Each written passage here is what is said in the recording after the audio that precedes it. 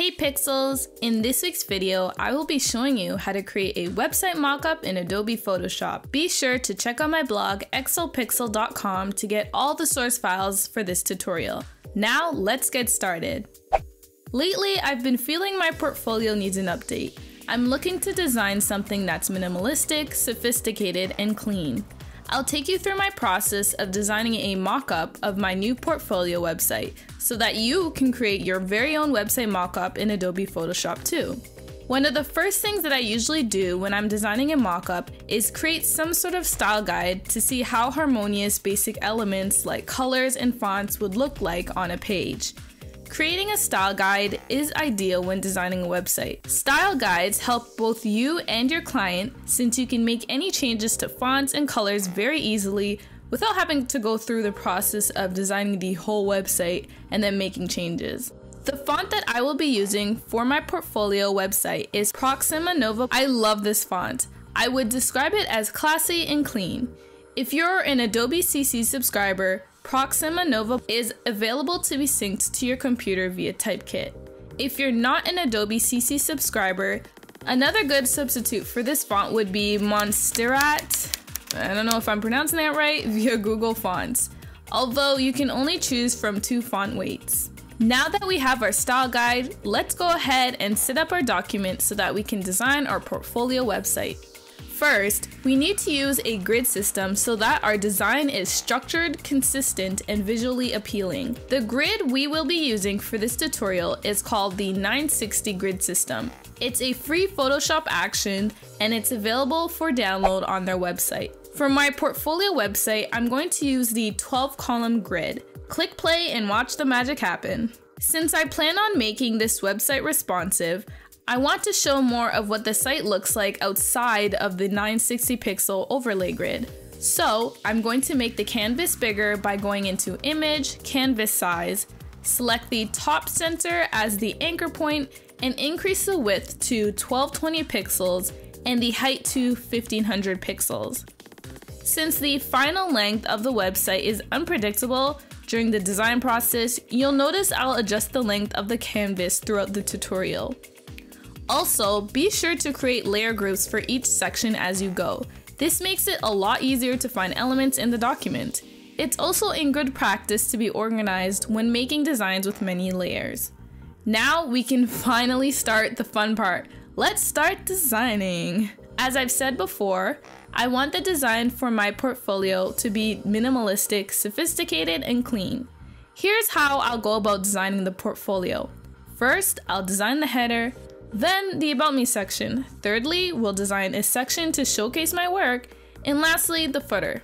Feel free to follow along because it's going to be super easy to make. First, we're going to work on the header. I'm going to place an image of a laptop which I feel best represents my portfolio since it's where all the magic happens. Then I'm going to draw a rectangle over it, add a layer mask, fill it with the primary pink color, and decrease its opacity to 97%. I want the image to show through ever so slightly.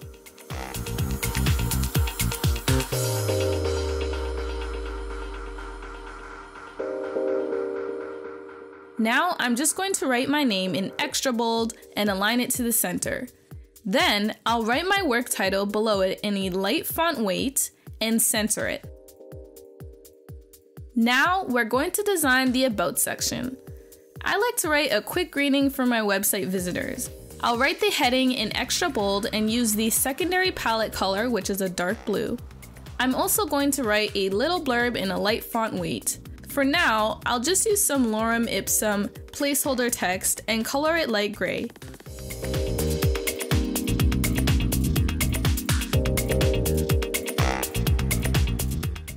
I'm also going to write a contact me blurb in semi-bold. I'll color the email address with a primary pink color to signify that it's a link and not just regular text.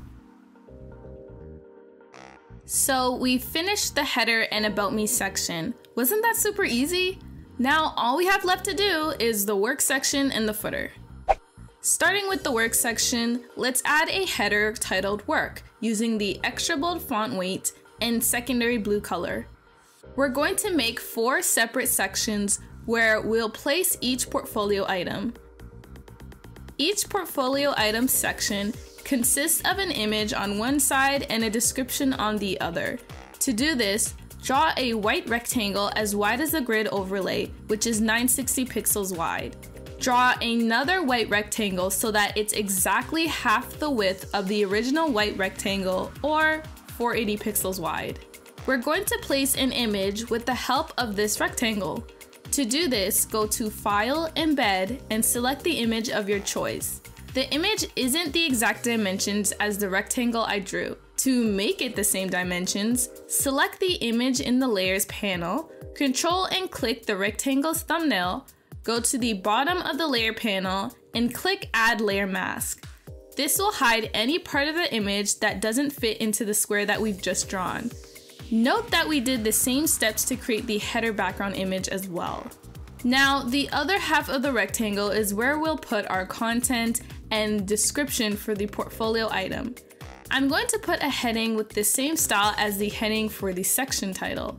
Then I'm going to draw a text box and add some placeholder text and color it light gray. I'm also going to add a large button by drawing a rectangle with no fill and a border that's 3 pixels. I'll place text within the button and I'll write View Project.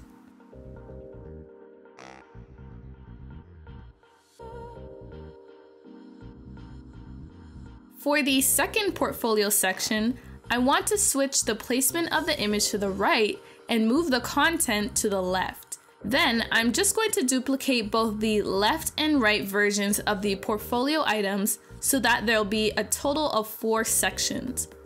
For the last section, I wanted to show what the button would look like when it was hovered over, if you will. So I filled the rectangle with the primary website pink color and changed its text to white.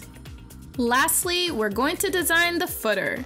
First, draw a full width rectangle. Now, we're going to add some credit to the left-hand side of the footer. We'll make the text 16 pixels and align it to the left edge of the grid overlay. We're also going to color it white, change its weight to medium, and set tracking to 25.